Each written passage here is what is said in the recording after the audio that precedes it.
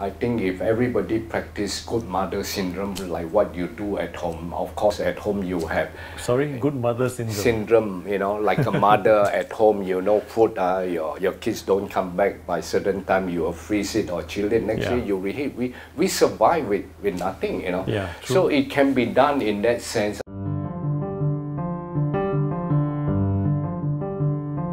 Hi, my name is Paul Kam. Welcome to Chalkboard Video. Today, with me here today is a very interesting man who has a fantastic mission. Rick Chi. Hi, Rick. Hi. Thank you for having me here. It's a pleasure. I was very captivated with your motto or mission that I read somewhere, connecting the world of waste to the world of want. To the world of want. Yeah. That's very interesting. Can you tell us more about that? Well, I came from a poor family, 11 brothers, 3 sisters. My dad is a lorry driver, so you can imagine, yes. We don't waste food because it's so little, among your siblings. In fact, you just see how to finish. Even whatever left over will be finished after 3 hours. We never really get to feel. I mean, with quite a blessed career I have, having spent during that time almost 27 years in the industry. Also, I see so much food waste from the hotel, restaurant, and find relating to where my background is sad. It's sad in that sense. So with a blessed career, I think it's not just doing business beyond profit and the sustainability, so that you understand the whole value of your life, more complete in that sense. Food waste is a tragedy globally. The problem is bigger than just that food waste alone. The environmental issue, we are chopping forests to grow more, the habitats and so on. The water that we extract out for irrigation, and food waste emits methane gas, which is 20 over times more potent than carbon dioxide, and it causes global warming. And global warming is not just the warming, it's change of weather. And change of weather is not just change of weather. Change of weather brings disaster. I mean, environmentally, we should not be so selfish not to think about our future generation, by, wasting the food, clearing the land, and, causing this environmental change.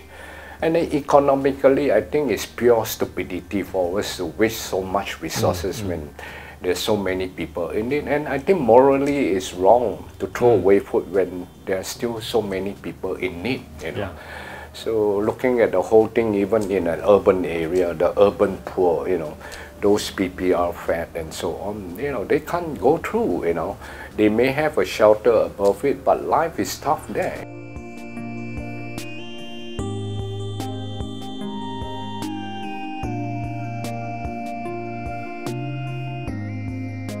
So my point is trying to connect so much of food waste. We wasted something like 1.3 billion tons of food annually. We produce annually, globally, And there's so many people in need of such food, and just a quarter of this saving could have ended global hunger.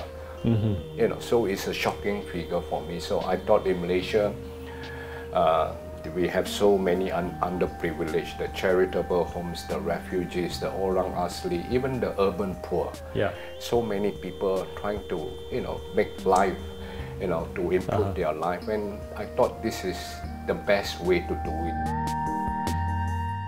How many people do you feed now, and which locations? We are covering, in fact, in Klang Valley alone, those registered welfare or charitable home is 200 over. And surprisingly, those unregistered, I would put the figure another 100 to 200, So it's a massive problem out there. And then we have today cover 40 over homes on a regular basis and reach out to 120 over. When we have suddenly small surplus, we will identify the balance to get to know them, to also know their background, their homes, their statistics, their data, so that we are giving to the right people. Our main cost is the logistic cost, and getting to know them, knowing that they have their vehicle to send their kids to school.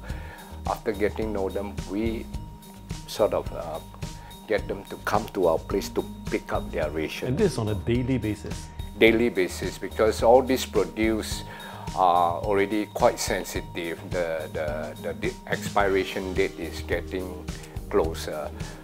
We collect breeds on a daily basis, left 2 days, 3 days old. Bread? Yes, okay. From Tesco, from the bakery, and we send to this home on the same day. Our drivers are trained to love their job. They are not just drivers. We want them to engage and communicate with the homes, even teach them how to identify rotten food, canned food, those kind of things. So the date is very critical. We have to work even on public holidays. So we have extra driver to rotate.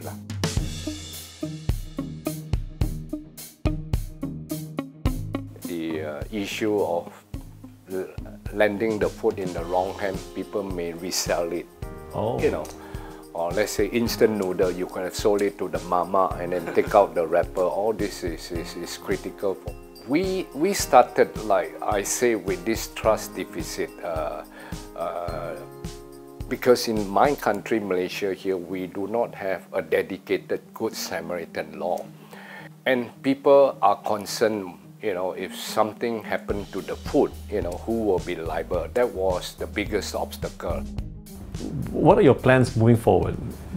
We also got ourselves connected with the new government here, who have invited us to speak about and sharing on our food bank. Their intention is to learn from this model and to duplicate in every state.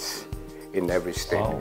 So on our side, we have signed an agreement to start in Kota Bharu, a base in Penang. We are collaborating with the state government, who will be providing the space as well as the operation cost to kickstart in Penang. We are quite blessed. Beside what we are doing, on the ground, we have a big company like Sime Darby who have sponsored us on the apps. We will be launching an apps very soon, which is called Robin Food. Robin Food? Yes. That is where we want people, the donors, to register as a donor, and recipient will register, and everything done in terms of the documentation, driver already registered, so that you can go to those places to pick up the food when it's surplus, and hopefully we can connect more people where we can't reach them in different states and so on. So these are some of the things from the spin-off of what we do, using modern technology to connect the world of waste to the world of one.